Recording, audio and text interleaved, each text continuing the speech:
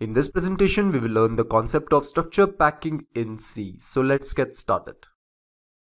Because of the structure padding, size of the structure becomes more than the size of the actual structure, right?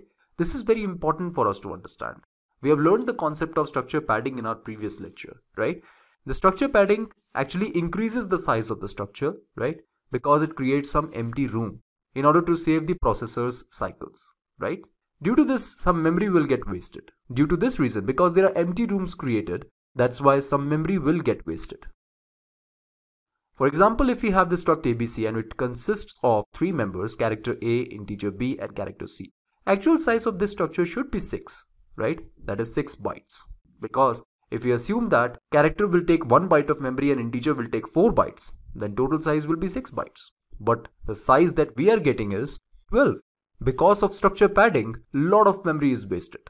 But obviously, CPU cycles will not get wasted in that case, right? On the other hand, we can use the concept of structure packing in order to avoid the wastage of memory. We can avoid the wastage of memory by simply writing this hashtag pragma pack1. Now, by simply writing this hashtag pragma pack1 top of the structure, we can save the memory. Let me tell you that hashtag pragma is a special purpose directive used to turn on or off certain features. It is used to turn on or off certain set of features. Here we are switching on this feature pack, that is packing.